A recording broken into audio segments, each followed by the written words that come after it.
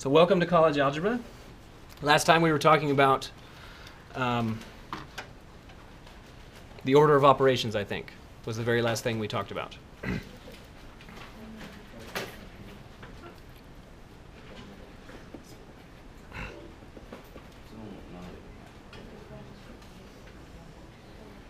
Today is what, the 26th?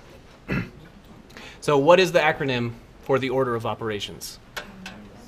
PEMDAS.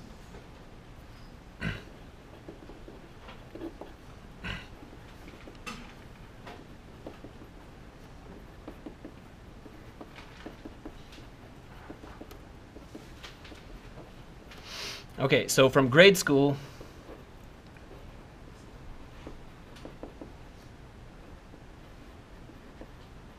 you know it as PEMDAS. P-E-M-D-A-S.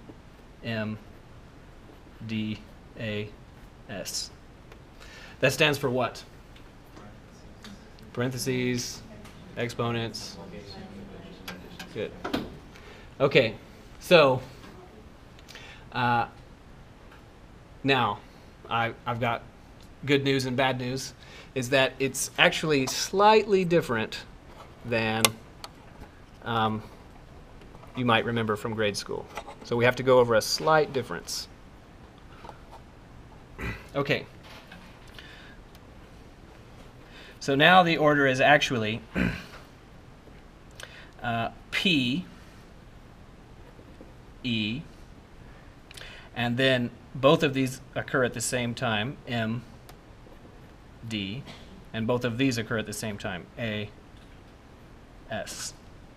So these occur as a group.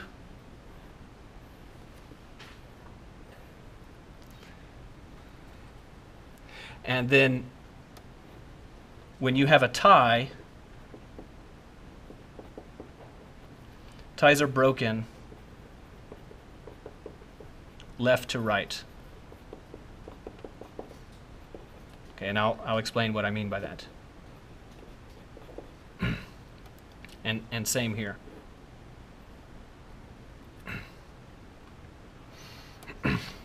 No, actually, this is not quite right. Let me think about this for just a second. A, S. Yes, left to right. Okay, so then, for example, on the homework, there is a question, on the online homework, I mean to say, there's a question that looks like this.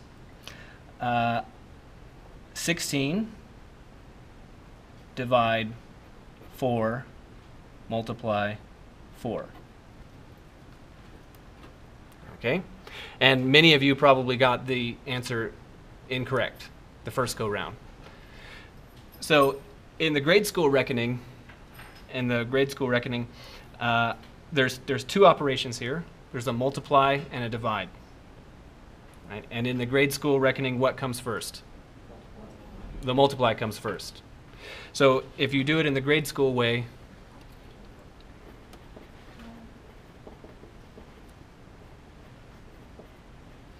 you might think that it should be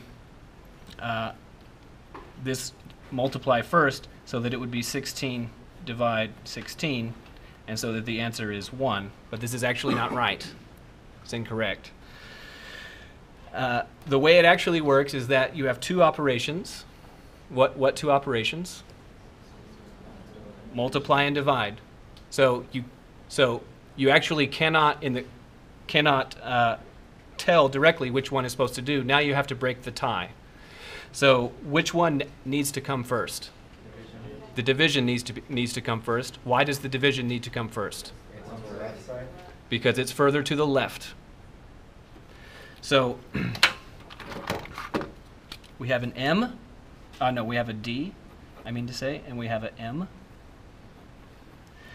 So they're tied. But this one comes first because this one's further to the left.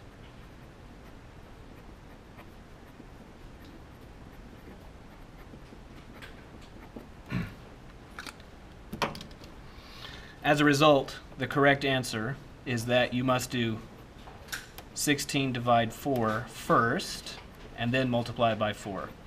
So if you do 16 divided by 4, it's 4. And then 4 multiplied by 4 is 16. Okay? Any question about this one?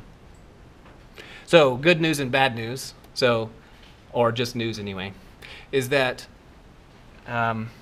this is the order of operations. Okay, this is called a precedence listing. And this is the true order. That being said, the exercises that I will give you in college algebra, and even when I give to more advanced students, I never make it to where you have to remember this. I always make it to where it's unambiguous, usually by parenthesizing it. Then you have no choice. Okay, but you should know that there's some things going on, especially if you need to type something into a computer, because the way computers do it is P and then E, M or D, whichever is leftmost, and then ARS, whichever is leftmost. Good. So an example of the order of operations. So there's a question more or less just like this on your written homework. So something silly like this.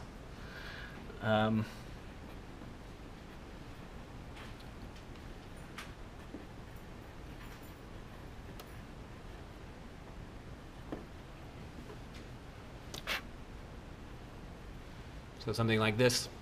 And the instruction is that I want you to show every intermediate step on that homework exercise. So what I mean is that I want you to perform exactly one arithmetic operation per line. That's what I mean. Okay. The good news is this is on that exercise. That's the only time I'm going to ask you to do that. Yes. You say one operation, but like, say that there's, like, with the -20 and the 4 -10, assuming that they were like in the same stage, right, and they're running. So how about I do this 4 and times 20 times 3. So now ask your question. Yeah, like could we do both at once? No. Okay. One arithmetic operation per line. Okay. Now so here's a comment. Wow, that's tedious to do, isn't it? Yes, of course it is. It's tedious. But you need to understand, in the first place, this is the only time I'm going to ask you to do it. When we get past that exercise, I'm not going to ask you to do it that way anymore. By all means, please use your calculator and do multiple steps per line. But the purpose of this is that many students get to college algebra and they think they know the order of operations, but in fact they do not. So what I need from every one of you is to, on every line, I want you to see exactly one operation.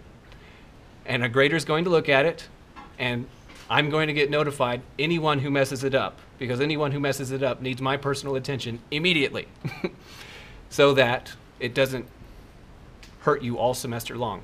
And then once we get past that, we won't do this anymore. Okay? It's a diagnostic. Okay, so what is the first thing that must occur? 4 minus 10.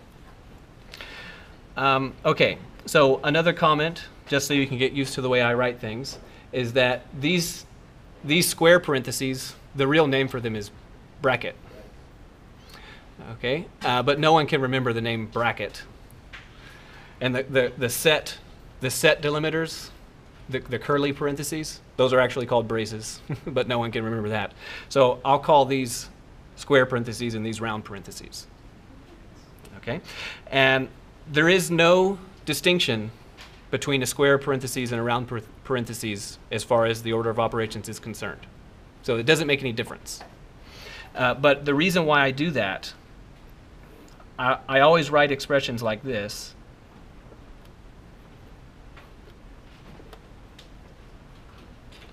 With different kinds of parentheses, because to me, at any rate, it seems more helpful to have different kinds of parentheses of different heights rather than this,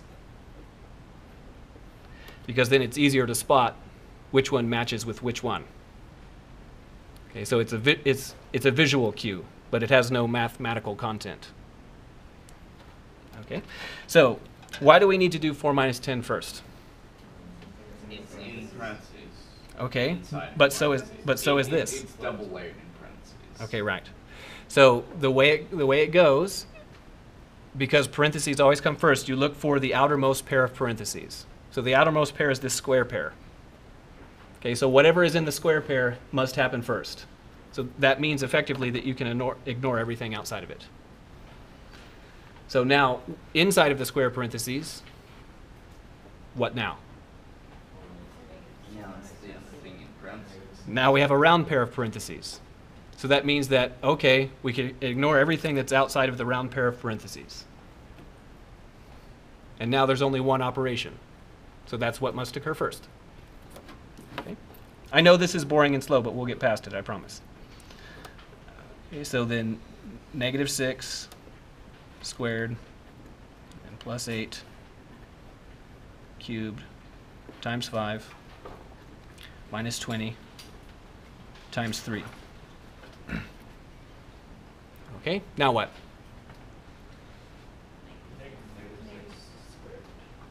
Right. So we have parentheses, square parentheses, and then inside of those square parentheses, we have two operations. We have add 8, and we have square. So what, in the PEMDAS acronym, what is the squaring? Exponent. And what is this one? Addition. So which comes first? Exponent. I have a question. Yes? Why we cannot do the turning times 3 right away? Why do You we can. have to wait You- until that step? You can. It would be fine to do it first, but you can only do one step at a time. One arithmetic operation per line. So what do we do two things at a time? Because the purpose of me asking you to do it this way is I'm assigning a grader to look at you doing one line at a time to make. But in the result, it's still going to be the same. That's no. So your question, I think your comment is that in the end, the answer to the question is a number.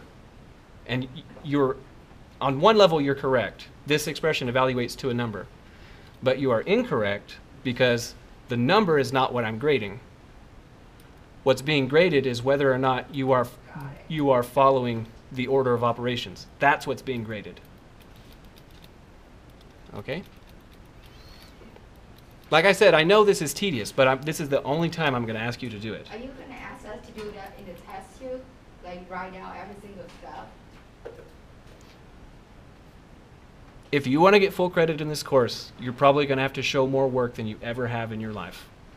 Or use it with limited account and you expect us to write down like 10 pages or on?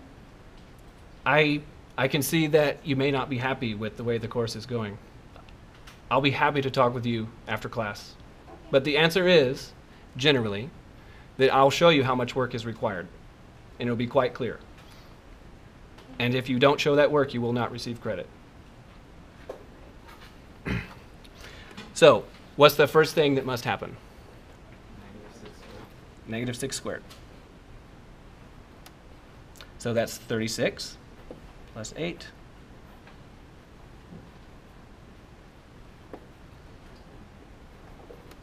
Okay, now what? 36 plus 8, which is 44.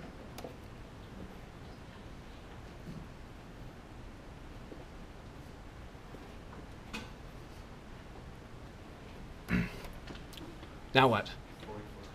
44 cubed, which is beyond my ability to do in my head anyway. So that would be 851,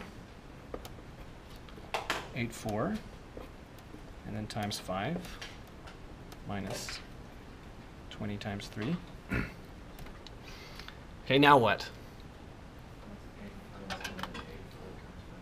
Yeah, so then there's 3 operations. There's a multiply, a subtraction, and a multiply.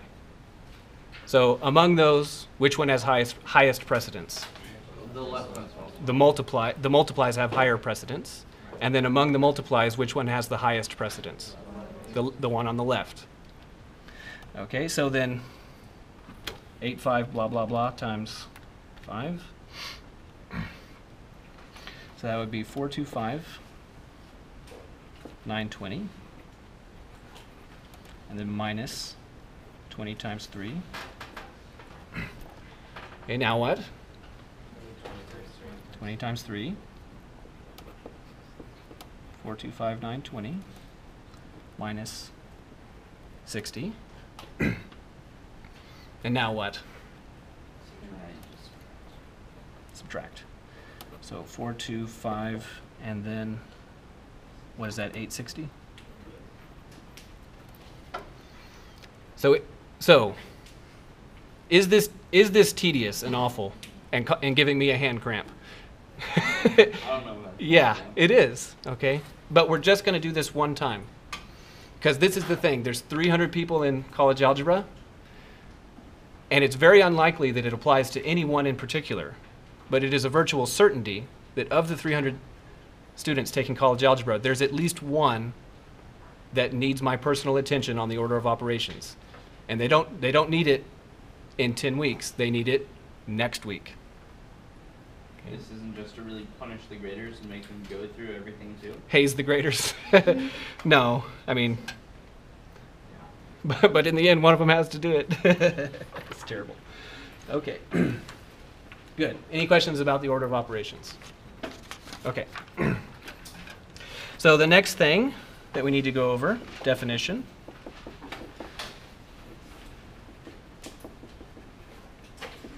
Is scientific notation. So let x in R. So what is the meaning of that statement, let x in R? Yeah, so that's just a mathematician's way to say we're talking about a number here. Just any number. Could be positive, could be negative, could be 0. X is said to be written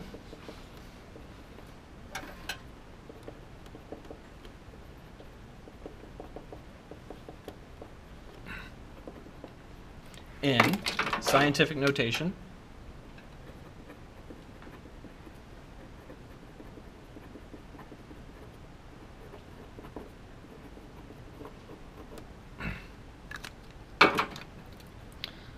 when you have expressed x in the following way. X is a multiplied by 10 to n, where a must be greater or equal to 1, less than 10, and n must be an integer.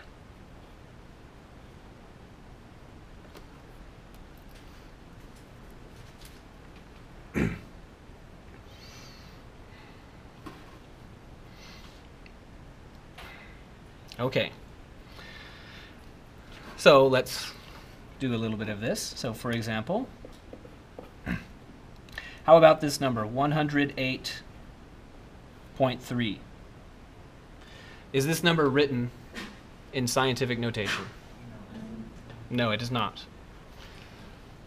So one obvious reason is that it doesn't have the 10 thingy, right? It doesn't have a, the 10 part, if you take my meaning.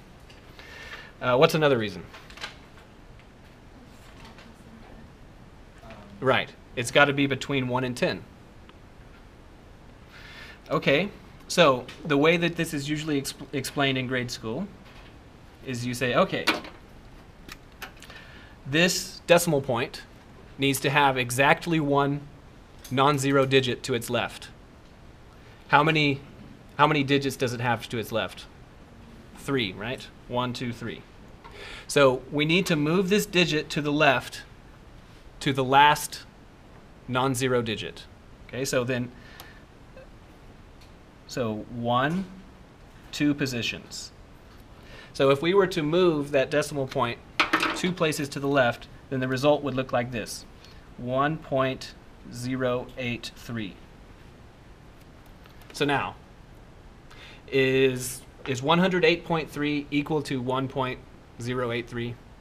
No, obviously not. So what we need to do is we need to encode what does that mean to move the decimal place like that. So that is carried out by saying 10 to something. Multiply by 10 to something. 10 to what? 2. Why 2? That's the decimal place. Yeah, it's 2 because we moved 2 places to the left.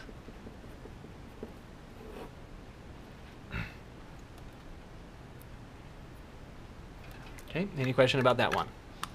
Okay, how about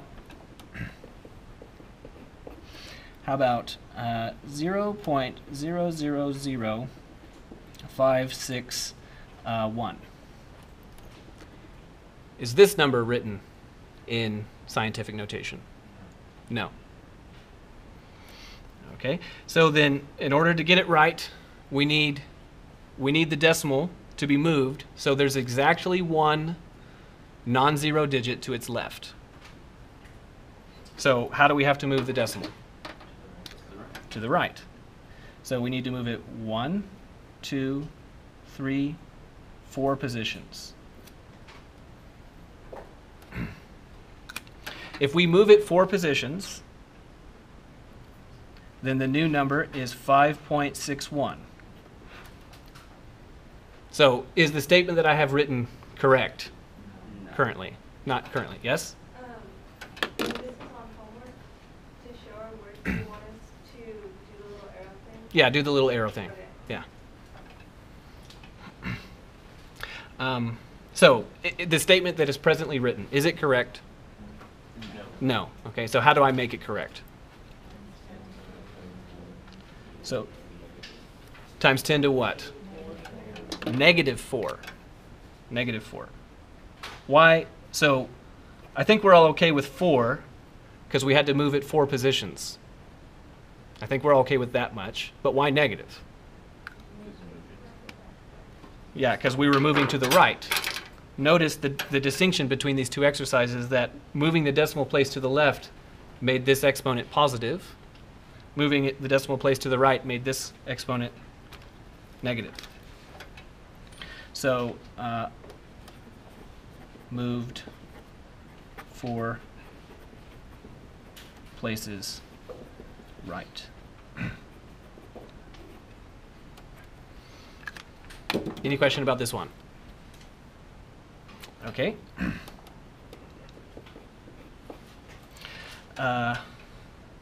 So how about this number? 1.27. Is this written in scientific notation? No, it is not. How many requirements are there for being written in scientific notation? 3. 2. Okay, depends on how you count, but here's And it one, has to be an integer. and here's another. Okay, so I gave you a trap question, right? So is this number between 1 and 10? Yeah. Yes. But have we written it as a number between 1 and 10 multiplied by 10 to an integer? No. No. So how many places do we need to move the decimal? 0. 0 places. So the answer is 1.27 multiplied by 10 to 0. Because remember last time we talked about that. What is 10 to 0? 1. It's 1. Okay. Any question about this one? Okay. So for those of you who have taken a chemistry course recently, or maybe you're even taking one now, here's a number.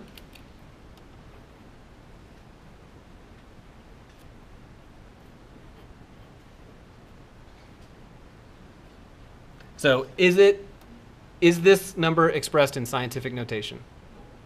Yes. Because the number 6.02 is between 1 and 10, and 23 is an integer. Okay. What is the name of this number? Avogadro's number. And every time I hear that, I think of avocado. Avocado's number. Okay, so this is a very important number in chemistry, and it you know, it's less so important in physics because that's a little further removed. But at any rate, Avogadro's number is the accounting number that you use to count how many things you have. And in chemistry, it's almost always molecules of whatever. Okay, good. So this is Avogadro. Avogadro's number. I don't know if that's how you spell his name. I think so. I don't know. Here's another number that's used in physics, but not in chemistry much. 1 times 10 to 80. What is 1 times 10 to 80? That's a very common, it's an important number among cosmologists, like Stephen Hawking. Who? No? Not the speed of light? It is, okay, so I'll give you a hint. It's called Eddington's number.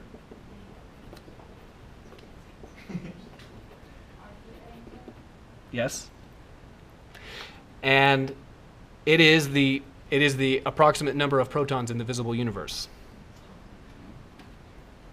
Okay? So just think about how big the universe is. It's a big place. Right? There's lots of stuff everywhere. And so you might think, that's it? That's all that there is? Just 10 to the 80? Well, understand that 10 to the 80, if you think that 10 to the 80 is not that big, that's just because you haven't gotten attuned to just how big of a number this represents. So if you're dealing with a number in a chemistry or a physics course or a college algebra course, and it's like 10 to the 80, then there's no way we could be talking about cats, right? There are not 10 to 80 cats in the universe, right? Because surely each cat has at least 1 proton, and there's only 10 to the 80 protons. Right? So 10 to the 80 is a big number, really big. Okay? Good. Any question about this? Okay, so one more thing about that till we go to the next topic. So for example, how about here's a number, the product of two numbers, 5.34 times 10 to the 8, and then we'll multiply this by 2.99 times 10 to negative 3. So both of these numbers are in scientific notation. And this exercise is to illustrate one of the other main purposes of scientific notation, and that is that it's pretty easy to carry out the arithmetic involved. So this is you can drop the parentheses because this is all multiplication, and multiplication is associative. So this is multiply, multiply, multiply, multiply, multiply. And then multiplication is commutative, so we can commute this into the following order. We can say that this is 5.34 multiplied by 2.99, and then multiplied by 10 to 8, multiplied by 10 to negative 3. And importantly, notice the tens, the 10 parts. They have the same base, so what do you do with exponents? You add them. So even without you don't need to write this step for those of you that are still reeling from from having to write so many steps. But understand that when you multiply two numbers in scientific notation, you always add the exponents. So this would be 5. Look at that. Yeah. How'd that happen? a righto. Is that what you call a typo that was written? I don't know.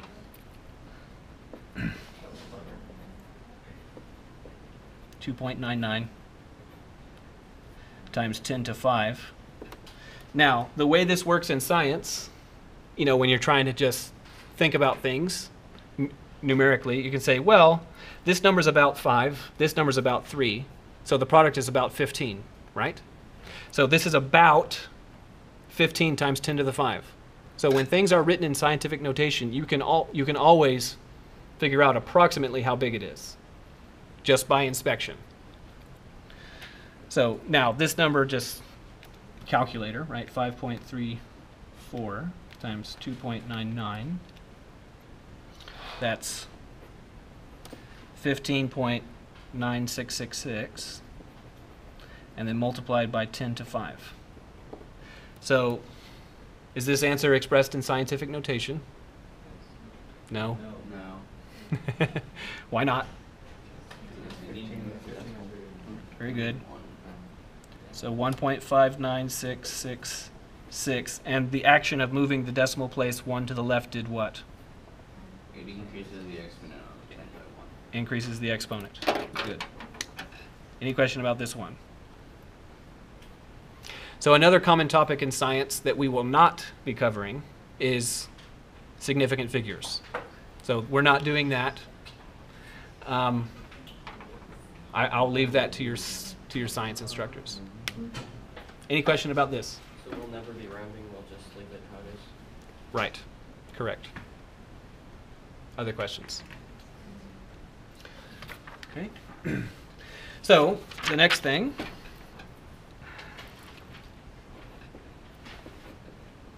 Section 1.3 is called radicals. Unfortunately, it's not quite as cool as it sounds. Here's the definition of a radical.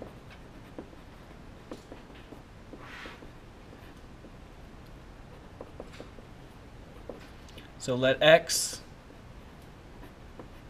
be real and let n be, oops, let n be natural. So there's two definitions. One, the notation first when n is odd. What do I mean? So by odd, I mean like 3 is odd. The notation y is equal to this, so this notation is new, at least to the class, probably not new to every one of you. So this is called the nth radical of x. This is logically equivalent. So this thing I just wrote, double-sided arrow, stands for logical equivalence. That means that you could, I've written something, and you can replace it with this other thing that I'm about to write, is equivalent to y to n is x. Those two statements have the exact same mathematical meaning. So if you were to see this one, you could substitute it with that one. Okay, so next, when n is even,